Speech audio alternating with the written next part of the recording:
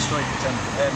On a cold day, students went to Ivory Coast late that evening, spent time with their friends and families. They spent time with their families. On that Sunday, went to church. On the Friday, saw PA. On Thursday, went to drum lesson. On the Wednesday, went to on the Wednesday.